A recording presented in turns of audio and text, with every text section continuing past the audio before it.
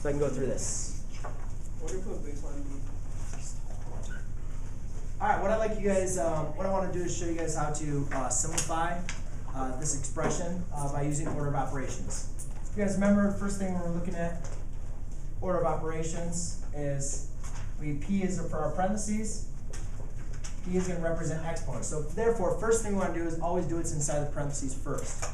And then we have multiplication, division from left to right, and addition and subtraction from left to right. So when you look inside these parentheses, first of all, we see, all right, we have a multiplication problem and we also have a subtraction problem. Well, since multiplication, we start with pretty much parentheses and then we go down. Since multiplication is going to come before subtraction, we're going to do that first. Division becomes before subtraction. So I have 6 divided by 3, which is 2, minus 1, now times 1/2.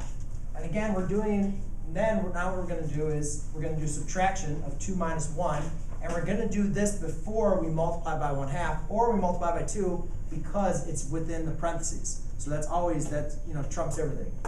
So therefore, 2 minus 1 is going to be 1.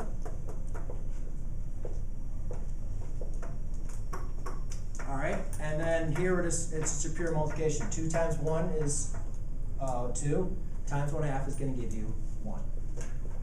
So just make sure when you're doing PEMDAS, make sure you always look what's inside the parentheses first.